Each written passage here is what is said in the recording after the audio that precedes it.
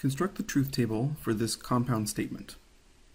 This one's a little bit more complicated than the ones we've handled so far, for two reasons. Number one, there are lots of operations going on here, but also if you look through this, you notice there's a P, a Q, and an R. So there are three individual statements that we're combining with and, or, and not. So because we have three statements, now we need to account for 8 possibilities. Because P could be true or false, Q could be true or false, and R could be true or false. So since there are 2 possibilities for each of them, if we multiply those together, we get 8 total possibilities. And then we've listed them here for you, so you don't have to go through and list them. But basically, notice that this right here looks like what we've done so far with the truth tables with 2 statements, P and Q. And then this below it is identical. So essentially we have the whole truth table we had before where R is true, and then another copy of that where R is false. That's basically the way that you can build these systematically. If we had 4 statements, we would have everything you see here with all trues in the 4th statement, and then this copied below with all falses, that sort of thing. So that gives you, again, a systematic way of building these truth tables with more and more statements. In this book we won't go higher than 3, but that's the principle. Again, we've listed all the columns we're going to need to build toward this final statement, but notice the columns we've chosen. First we do the negations, because those are easy to do. So if we look through here, we notice we have a not Q and a not P. There's no not R anywhere, so we don't need to include that one. But then we go to each of the statements in parentheses, P and not Q, so we include a column for that, and R and not P, we include a statement, a column for that.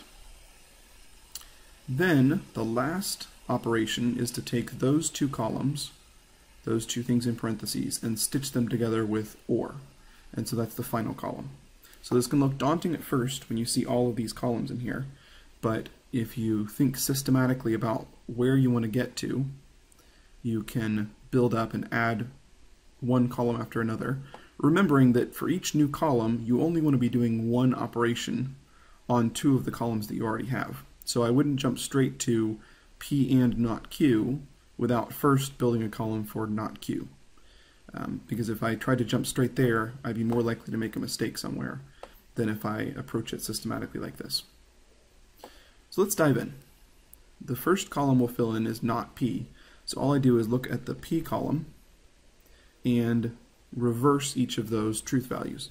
So that would look like false, false, true, true, false, false, true, true. Again, just negating each of those truth values. For not Q, I do the same thing, except now looking at the Q column. So true becomes false, and false becomes true. This column looks like that. Now, for P and not Q, I'm going to look at the P and the not Q columns and combine them with the rule for and. Again, remember the rule for and is that it's only true if both of the initial statements are true. In the first row, it's false because not Q is false. In the second row, it's true because both P and not Q are true. Then it's false, false, false, true again because both of them are true, and then false and false. So there's only 2 times that that compound statement is true. For R and not P, I do the same operation, but now combining the column for R with the column for not P. Using the fact that and is only true if both are true, the first entry is false, as is the second one. The third entry is true though, because both R and not P are true in that case, and the next case as well. But then the rest are all false, because at least one of them is false. The last thing to do to get to the final statement that we want is to combine the two columns we've just built using the OR operation. And remember, the OR operation is true as long as at least one of them is true. So if either one is true, or if both are true, then we'll put a true here. In the first entry we put false, then true, true, true, then false, true, false, false. Notice that all we've done is combine those two, and anytime there was at least one true in those two columns, we put true in the last column, otherwise we put false.